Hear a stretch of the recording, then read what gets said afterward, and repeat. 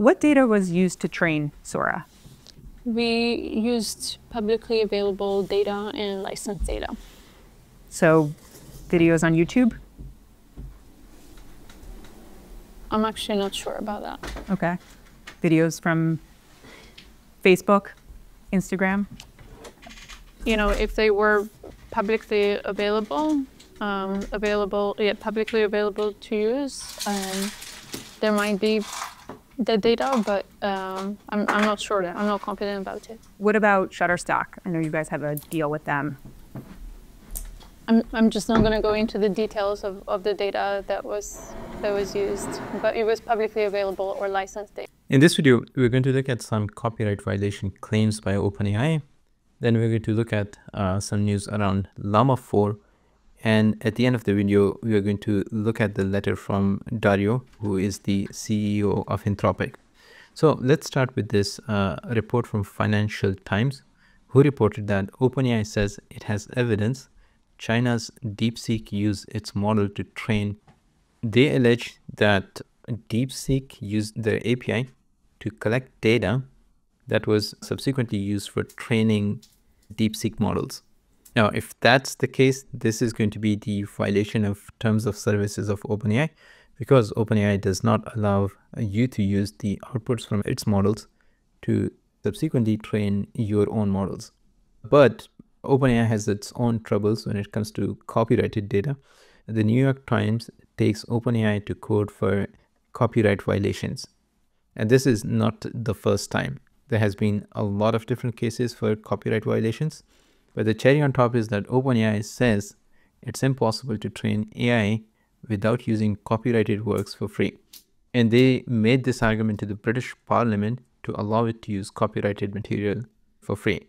Now, claims for copyright for AI-generated material just became extremely hard to prove because the Copyright Office released Part 2 of the Artificial Intelligence report. According to this, for something to be copyrighted, the main component has to be human creativity.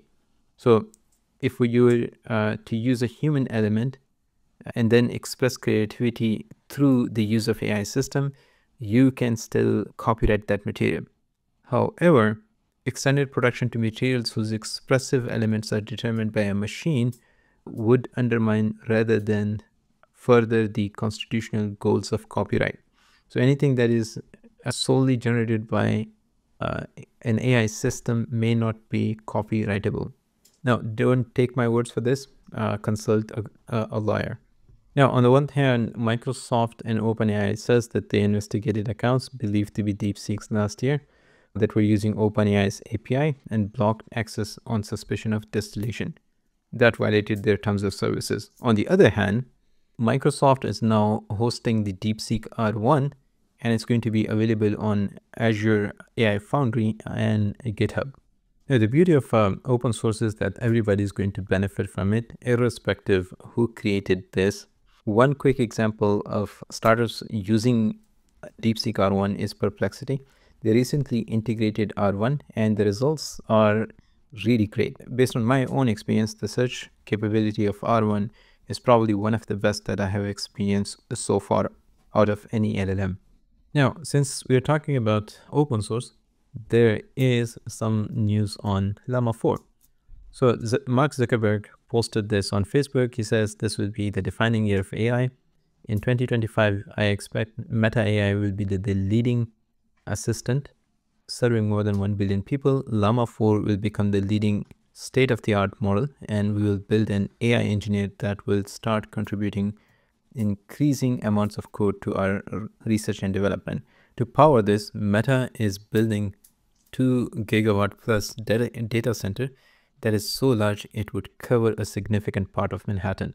So if you're still thinking about investing in NVIDIA, I think it's still a good opportunity, although not a financial advice. In fact, Mark brought it up during the earnings calls of Meta platform. He talked about a lot of things, but I am specifically interested in Llama 4, like most of my audience. So here's what he said. Llama 4 is actively being trained. Llama 4 Mini has completed pre-training, and there are going to be reasoning models and larger models are processing really well. They are going to be native multimodal, and it's going to be under an omni model. So you should expect different types of inputs and outputs, including text and images. And these models are going to have agentic capabilities. Seems like they're really building these for real world applications. Also, he mentioned that there are going to be reasoning capabilities in Llama 4. So really exciting days. Now, before looking at Dario's letter, I wanted to highlight this new GitHub project called TinyZero. It's open source project for the reproduction of DeepSeek R1 0 in countdown and multiplication task. It basically applies the same training techniques to a much smaller model, and through the reinforcement learning techniques, it developed chain of thought. It's a very interesting project. You can run this on your own data, and this whole thing was trained under $30. So it's definitely worth checking out. In this last part of the video, I wanted to have a quick look at the blog post from Dario, who is the CEO of Anthropic, on DeepSeek and export controls. So there are two different parts of this blog post. One specifically talks about DeepSeek. The other talks about export control. That's not a topic I'm interested in or have no expertise on it. So I'm going to not comment on that at all. But the parts relevant to DeepSeek are very interesting. And it really shows what kind of impact DeepSeek has on companies in the US. Because if you see, almost everybody, either they are politicians involved in startups or leading research labs like OpenAI, and now Anthropic, had to comment on DeepSeek. This has never happened at this scale. Even when Mistral released their original model, which was on par with ChatGPT, nobody really commented on it. So it kind of shows you how significant DeepSeek is. Now, in this article, he talks about 3 dynamics of AI development, which I'll highly recommend everybody to read because it really puts things in perspective. So the first thing he mentioned was scaling laws. It's basically that all things equal, scaling up the training of AI system leads to smoothly better results on a range of cognitive tasks across the board. So the idea is that if you use more compute and train these models longer with high quality of data, you will be able to improve or increase their intelligence. And that's why you probably have seen these high valuation and huge raises of billions of dollars. Now, the second is shifting the curve. So this field is constantly coming up with ideas, large and small, that makes things more effective and efficient. And a core part of it is going to be architecture of the models. Now, all of them are variations of the transformer architecture. Now, the shifting the curve could be not only because of the new innovations in terms of the architecture, but also innovation in terms of the hardware architecture as well. The third component is shifting the paradigm completely. So he says every once in a while, the underlying thing that is being scaled changes a bit, or a new type of scaling is added to the training process. So this really gives you historical perspective that from 2020 to 2023, the main thing being scaled was pre-trained models. And usually you have seen the models are trained in 2 steps. One is pre-training, where you feed in a whole bunch of data so that the model just explores and understands the structure of the language. And then that is subsequently followed by supervised fine-tuning. So in pre-training, models train on increasing amount of internet text with a tiny amount of other training on top. Supervised fine-tuning was just one example. In 2024, the idea of using reinforcement learning to train models to generate chain of thought has become a new focus of scaling. Now, Anthropic, DeepSeek, and many other companies, perhaps notably OpenAI, who released the O1 preview model, have found this training greatly increases performance on certain select objectively measurable tasks like math and coding. So with this new paradigm, you basically start with ordinary type of pre-training, and then the second stage is RL. Now, there are different reinforcement learning techniques. DeepSeek came up with a very innovative technique, along with the training in 8 bits floating point precision. This seems to have really enabled them to squeeze a lot of performance from their not only V3 but also the R1 models. Now then he specifically talks about DeepSeek and how this comes into play when you look at three dynamics of training AI models. So the initial V3s was purely a pre-trained model, and on top of that they did some supervised fine-tuning, which was followed by the release of R1, which really exploded, and everybody is commenting on R1. But according to Dario, the main innovation or the most important model out of this is V3, not R1, because this appears to come close to the performance of a state-of-the-art US model on some important tasks while costing substantially less to train, although we find that Cloud 3.5 Sonnet in particular remains much better on some key areas such as real-world coding, right? Now, on benchmarks, V3 was surpassing Claude on some of the benchmarks, but I think there is a case to be made that Claude is still definitely better for coding. Okay, now, then he started talking about that 6 million number, and it kind of has become a point of contention. And in all honesty, I think if you look at the paper itself, they say that this is just for a single run, which makes sense. Even Dario kind of agrees with it later in this blog post. But irrespective whether it's $6 million or $60 million, the model was trained. It's substantially better than any of the other open source models or open weight models. And the great thing is that the model is available for everybody to run if you have the hardware. And just like Microsoft is hosting it, Together AI is hosting it, Perplexity is hosting it. So you have a whole bunch of different options.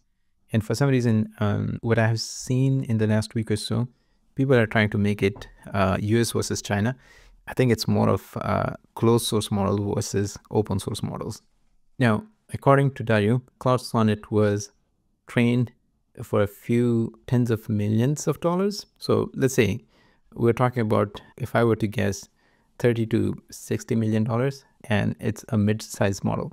Now, it's not a distilled model as some people are reporting it to be, that it was distilled from a larger Opus 3.5. But the main part is that Sonnet was trained almost 9 to 12 months ago, and DeepSeek model was trained in November, December. So we are talking about almost a year difference between the model. And his point is that DeepSeek produced a model close to the performance of US models, which are 7 to 10 months older, for a good deal, but with less cost. And this is a really good argument. So that is true, that we are comparing with DeepSeek with models that were trained at least like 6 months older. Even in case of O1, it's an older model. O3 is going to be a much newer checkpoint. But we also need to keep in mind that DeepSeek R1 or V3 might be just a checkpoint. They could also have much better models in training or already trained, and they might release it at any point. Now, then he talks about the historical trend of cost curve decrease. So every year you would expect almost 4 times reduction when it comes to training the models. So according to him, we would expect a model 3 to 4 times cheaper than 3.5 Sonnet or GPT-4o around now. According to his statements, it's a worse model than 3.5 Sonnet, so it would not take as much compute. And then he makes an argument that we could potentially say that might be 10 times cheaper. So he says all of this to say that DeepSeek V3 is not a unique breakthrough or something that fundamentally changes the economics of LLMs. It's an expected point on an ongoing cost reduction curves. What's different this time is that the company that was first to demonstrate the expected cost reduction was Chinese. But if you look at the current trends, his argument does not hold true, because Haiku, which is supposed to be the smallest of the cloud models, the newer version is much more expensive compared to the older version. So I would argue that even Anthropic is not able to follow that cost reduction curve. Although in all fairness, they say that the architecture itself is very different than the previous generation of Haiku. Similar is the case with OpenAI models. So supposedly, if this were to hold true with the current setup, then we would see a cost reduction for O1 as well, from O1 preview to O1, but that is not the case at the moment. Then he goes on to say that there are reports that DeepSeek actually has about 50,000 H100 GPUs. So that would be an effect of 2 to 3 times of what a major AI companies have. And I don't think anybody is doubting that DeepSeek actually has the resources to train much larger models. They claim they were able to do it for much lower cost compared to what some of the leading AI companies in the US were able to do. Now, later in this post, he makes a case for export controls. And as I said in the beginning, I'm not really an expert or in the topic or not interested at all. So I'm going to put a link to this blog post. Have a read. I think it's a really fascinating read. And especially this 3 dynamics of the AI systems training really put things in perspective. Now, I'm going to end the video with this news article. DeepSeek is bad for Silicon Valley, but it might be great for you. In response to this, the CEO of Hugging Face posted this: false, because it's open source, fast and cheap. It will help create thousands of Silicon Valley startups, hundreds of thousands of jobs, massively set up competition, and create hundreds of billions of value for Silicon Valley. In my opinion, more positively impactful than any in all closed source AI startups. And it should be a wake-up call for these startups to share more. I hope you found this video useful. Thanks for watching. And as always, see you in the next one.